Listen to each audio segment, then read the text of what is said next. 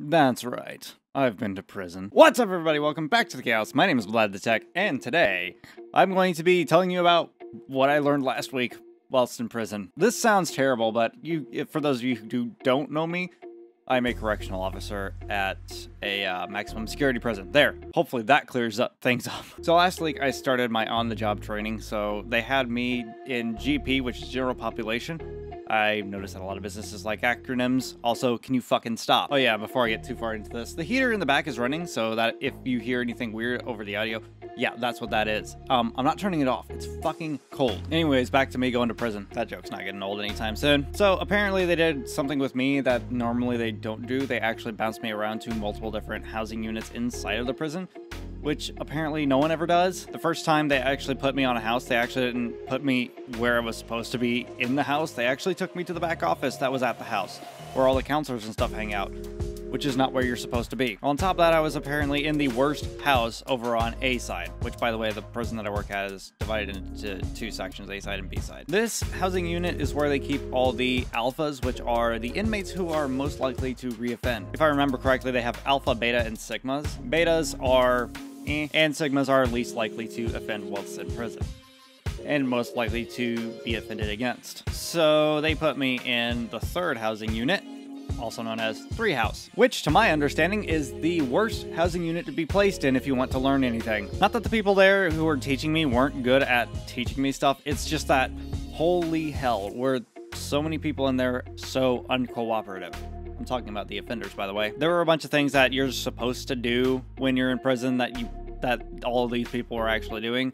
They were taking too much time on the phone. They were making lines in front of the phones. They weren't returning to their cells. It was just a mess. Not to mention there were 3 people in there with different violations. Actually, yeah, I think 3 people had 3 major violations, so all 3 of them have to be transferred to 7 House, which is, for lack of better terminology, the crazy house. One of the 2 crazy houses anyways. These houses are where inmates are put that are on full lockdown. These are either incredibly violent offenders or people with actual severe mental conditions who are actually a clear and imminent danger to other offenders and staff members. There's a reason why these people are isolated from the general population. And boy, when I walked in there, weren't there some things people wanted to say to me. I was called all sorts of names and described violent acts people would inflict upon me if they ever got out. You have people in there screaming, yelling, kicking doors.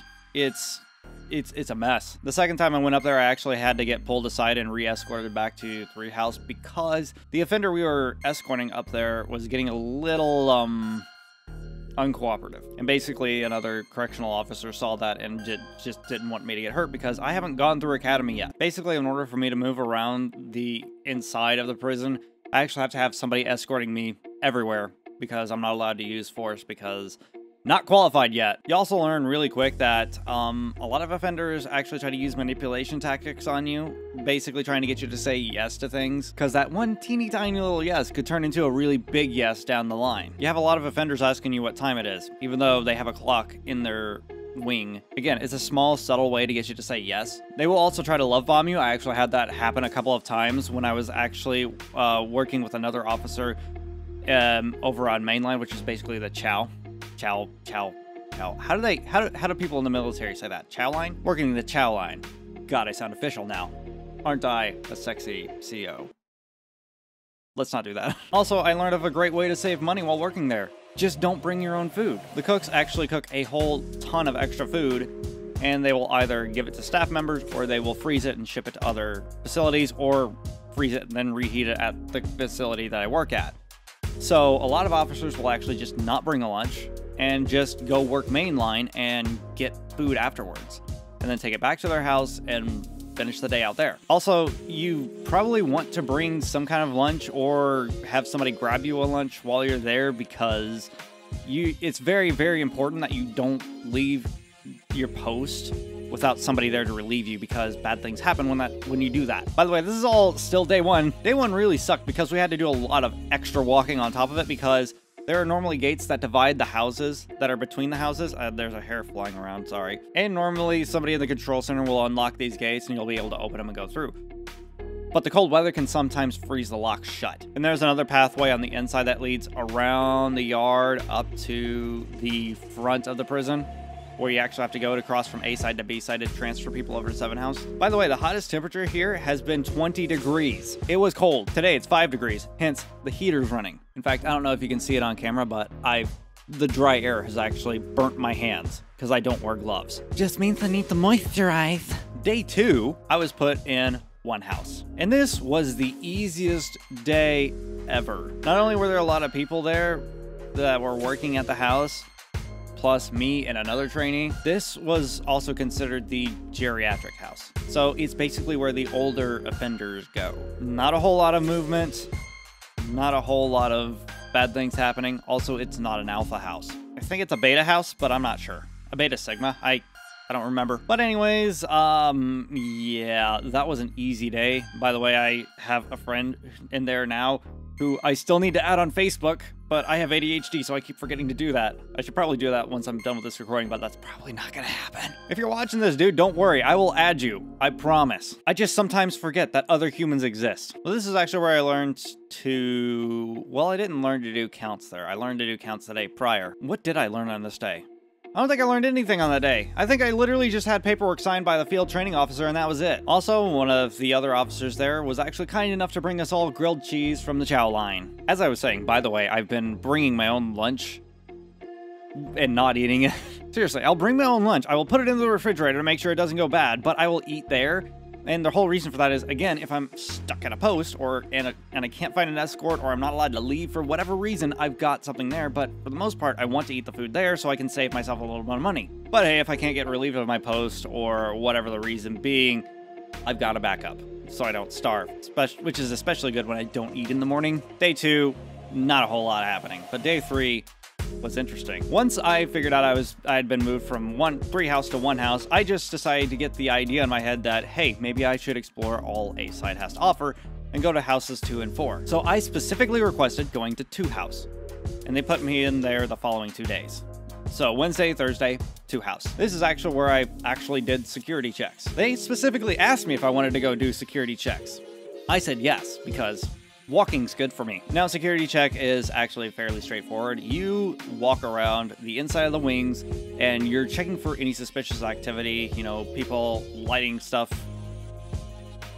You know what I mean. People doing bad things to each other that I can't mention on YouTube. You're also looking for people tattooing, because that's not allowed. You're basically looking around trying to see if there's any suspicious activity or possibly an injured or even dead offender. It does happen. You're supposed to check that out. And you're supposed to do that twice every hour. Which I was actually, I actually got that question asked to me by one of the majors on day 1 when they hadn't taught me anything yet. That was literally the first thing I learned. And I learned it by getting a pop quiz for it when no one was teaching me anything. Hopefully no one takes that out of context. It was a busy day, okay? 2 house though, there were people there who really knew what they were doing. They were really consistent, but day 4, I really had to flex my muscles. Because day 4, the guy who I was training with in 2 house, yes, I was stationed at 2 house again, he decided he wanted to work the logs in the computer and just let me take over the 2 busiest wings in the house. And the offenders there now hate me. Because the first thing that alpha offenders try to do is see what they can get away with the new guy. So what they were doing was they were making lines for phone or they were taking phone time that wasn't theirs to take. A couple of people were on the phones, and I specifically requested to them 3 times, get off the phones, it's time to rotate out. They took 5 extra minutes on the phone, so I looked over at my partner and said, hey, should we shut the phones off in our house? He just went ahead and did it. This is not a normal occurrence, by the way. Normally people don't hold past their time, but holy shit were they pissed. I literally told the inmates, look, if you guys have to be responsible. There are other people who want their phone time. And that's how they learned that even though I'm new, I still mean business. And then, of course, there was yesterday, which was actually a holiday. Abraham Lincoln's birthday was yesterday. And this was an incredibly easy day. Once again, I learned absolutely nothing because I had already learned all the stuff they wanted me to learn in on-job training, OJT, whatever. Pretty chill day, got my tests and stuff done, and I got to work mainline a couple of times, and I actually got a chance to try the prison food, which, by the way, all the horror stories you've heard about prison food, meh, it's actually not that bad. Think of just instant food or like school cafeteria lunches. That's the quality of food you're getting. It's not the best, but honestly, it's definitely not the worst I've ever had. Really, the worst thing I've ever had there so far was the baked beans. And they had fake cheese sauce, okay? But literally, most of my lunches were just loaded with carbs because it was cold outside. So, like, right after lunch, I had, like, just a massive amount of energy to burn off. I'm like, I want to do some walking. And that is what happened in my week at prison. Also, I do want to mention right here, a couple of you guys who have been commenting about my health and saying that if I need to take a day off, you guys will understand. You guys actually gave me a small panic attack because I hate it when people worry about me like that. I'm doing fine. I can handle this stress. I've done it before. I have worked a full-time job with overtime and was posting a video literally every day before I quit YouTube the first time. This is nothing I'm not familiar with. Burnout really hasn't been too big an issue. So, and the longer I, keep this up, the less likely I am to burn out because it'll just become routine to do these things in this order. Anyways, thank you for the support, and also thanks to whoever you were who gifted me a sub over on Twitch. But anyways, if you're new to the channel, subscribe for more content like this. I'm probably going to be doing this once a week. But next week is going to be boring, so don't get your hopes up too high. If you want to support the channel, there will be links in the description below to Amazon wish lists and a Patreon page, which you can support me there. Or you could just, subscribe and shit. That sounded condescending. Please subscribe.